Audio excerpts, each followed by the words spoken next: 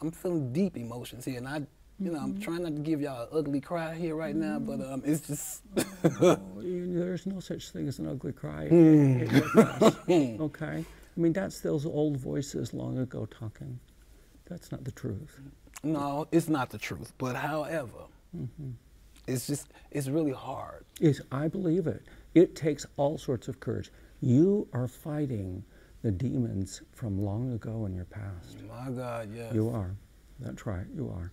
But the feelings that you are feeling, I mean, you love this woman very much. Yes. You guys have been together for over 30 years, okay? You love her very much. You could lose her, okay? You said earlier, terror. Yeah. It's terrifying. It's painful. Can you tell me just a little bit about the feelings that you're feeling right here, right now? Well, because we are in the feeling mode right now. Yeah. And because of this situation that my wife is in, the terror is there. It's back. It's back, and it keeps stabbing me stabbing me and stabbing me till I at least let it out. And I refuse to give in to it. But as long as I keep pushing, right now it's just, I'm trying not to cry here on this set here. Yeah. Because this is the first time that I've actually opened up about my wife's illness to my wife and in front of my wife. Because normally we at home, kids are gone, grandbabies at home, I go in the other room or I go in the bathroom and I just do me. And what I mean by that is I go and I have that moment where all I can do is just sit either on my bed or in the bathroom and I just begin to, I had an emotional breakdown the other day.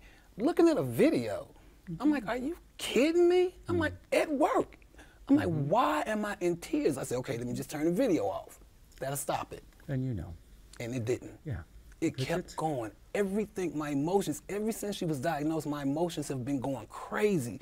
And I'm like, okay, the Lord keeps saying to me, eventually you're going to let it out. That's right.